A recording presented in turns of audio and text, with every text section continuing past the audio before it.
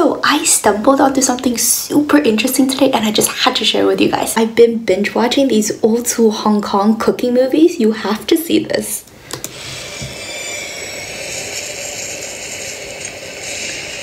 Like, this is some intense kung fu power stuff. Like, listen to that music and the editing. Oh, watch this.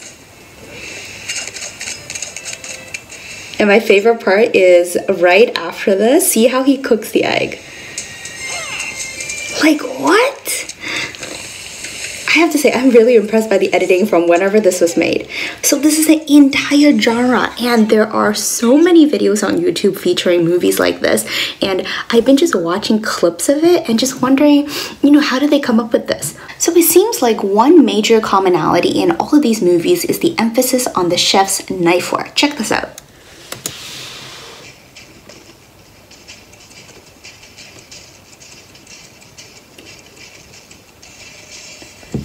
Anyway, I found that some of these techniques actually have legitimate historical origins, and the one that fascinated me the most is this really, really intricate dish made with tofu.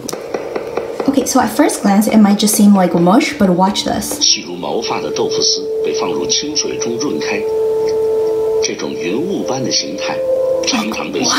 That's tofu!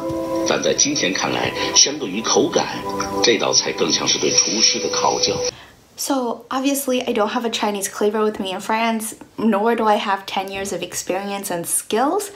We are going to attempt a modern version of this. So it's nonetheless still difficult, but it is much more doable. I'm going to show you what it is first. So he's saying the key is to manage a 15 to 18 degrees angle so that the base isn't broken. See, it's still super, super fine, but still retaining the shape of the tofu. Now the moment of truth. So this dish is called the blossoming tofu because it looks like a flower.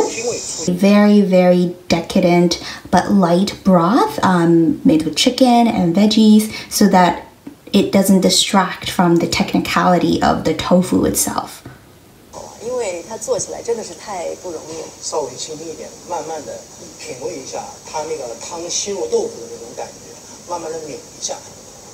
Alright, let's give this a go.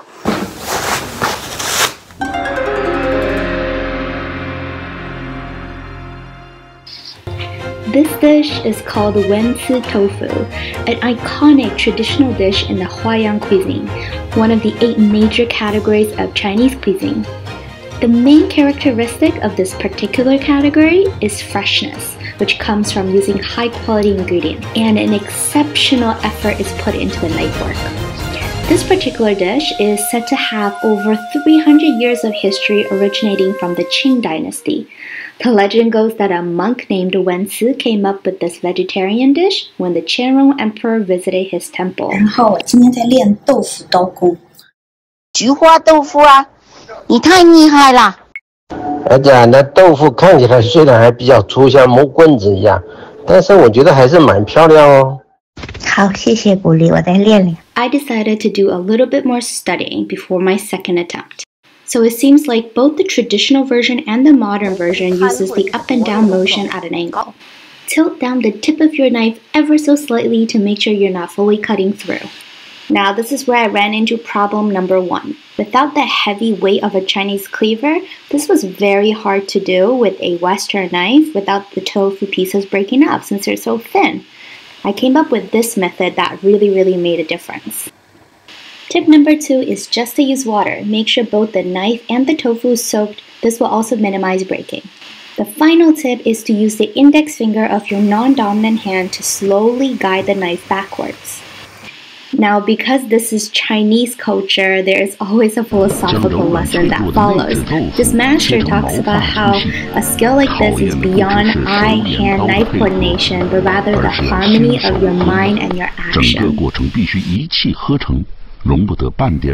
This master is literally saying you can't have a single thought of distraction. So, in order to channel in all my zenness,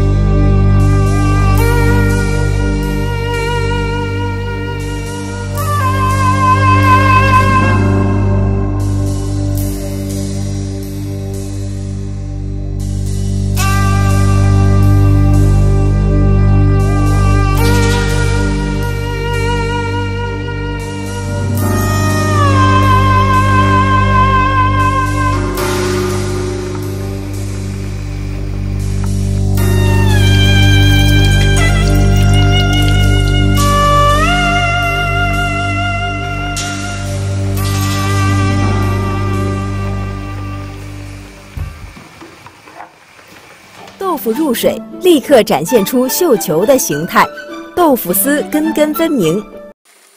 So typically this is served with a light chicken or veggie broth, but I was craving Korean food, so I made a kimchi stew. You just want to make sure that the heat is off, put the tofu in,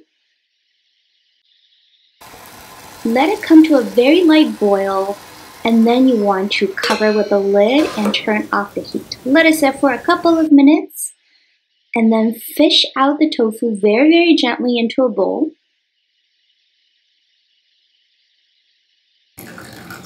So this soup I've already drained a little bit. There's still bits of kimchi in there, and you just want to pour it in and it's done. I think my favorite thing about this dish is just the texture. The tofu is so soft, and it's because it's so thin, all the flavor is coated, and you just get it with some soup and it's gone in one bite. Oh, so good. Alright, I hope you enjoyed the video and learned something new. I am pretty tired from being so concentrated in cutting tofu. This was definitely a test of patience, but I had a lot of fun and I hope you give it a try too. If you do, send me a photo and I'd love to see. Anyway, see you later. By the way, look at what else popped up in my recommendation list. 他看来，刀工是一名合格的淮扬菜厨师必备的技能。 I think I just found my next project.